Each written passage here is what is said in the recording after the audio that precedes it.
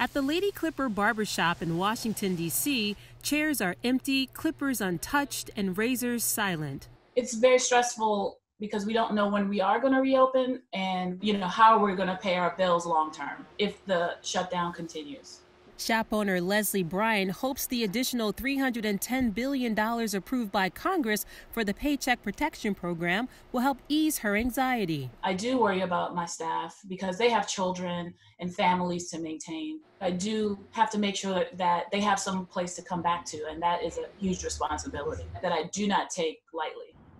Congress initially created the program last month as part of the CARES Act. It made $349 billion available to small businesses and individuals to help cover payroll and other expenses. But the money ran out, leaving thousands of black business owners like Bryant wondering when or if they might see relief. This is typical of when you have a program that is not segmented and marketed by community and directly to people. It actually drives more inequity, even if it is something that is well-meaning. The Paycheck Protection Program relied primarily on the traditional banking system, highlighting long-standing disparities in minority-owned businesses' access to lending.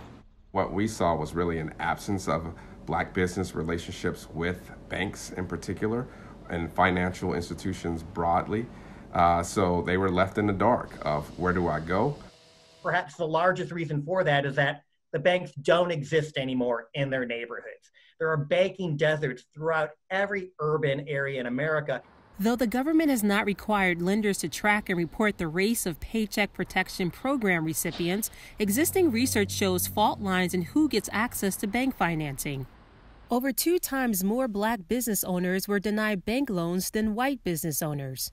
And even when adjusting for wealth and creditworthiness, black and Latino-owned businesses rely less on bank financing. According to a 2019 study, 28% of black business owners relied on personal funds as a primary funding source compared to 16% of white owners. Cortega Collins is the owner of the Good Shepherd Infant and Toddler Centers in St. Louis, Missouri. She knows firsthand how hard it can be to qualify for finances to launch a small business. I reached out to, regular banks, the big banks here in St. Louis, Missouri, and I was unable to get any help at all. I came against so many obstacles trying to get someone to finance my vision. From a bank standpoint, I was not creditworthy. That's when she turned to Justine Peterson for help, a community development financial institution, or CDFI, in St. Louis. So we're very much a hybrid of social work and banking. This is all about making sure that dollars are available for those businesses that heretofore have been shut out by mainstream finance and have not had the opportunity to access safe and affordable capital. It's a concern that seems to have been overlooked in the first round of the Paycheck Protection Program. After a public outcry on who was getting the loans, almost 90 Democratic members of Congress asked the Trump administration to ensure that minority-owned businesses are not shut out of federal rescue money. Experts say the smaller the business, the more difficult it is to absorb a financial shock like COVID-19, especially for black-owned businesses where 96% have no employees. That's compared to 80% of businesses overall. Part of the new Paycheck Protection Program funding now includes a $60 billion set-aside for smaller community-based lending institutions that are more likely to serve minority-owned businesses.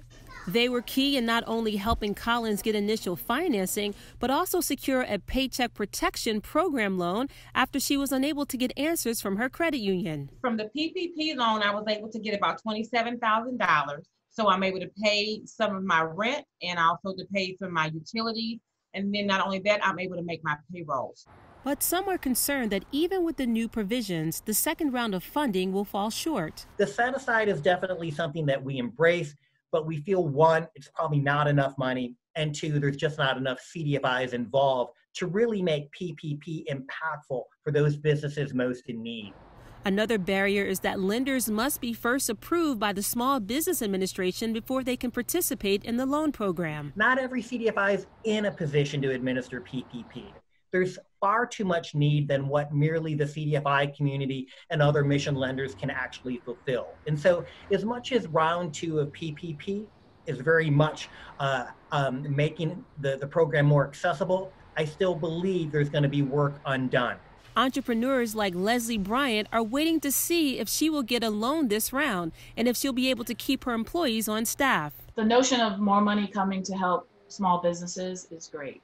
It has been 3 weeks since I applied for the Paycheck Protection Plan. It's a day-by-day, week-by-week waiting game. Who knows when it's coming, but I pray that it's coming soon. Angela Hill, Newsy, Washington, D.C.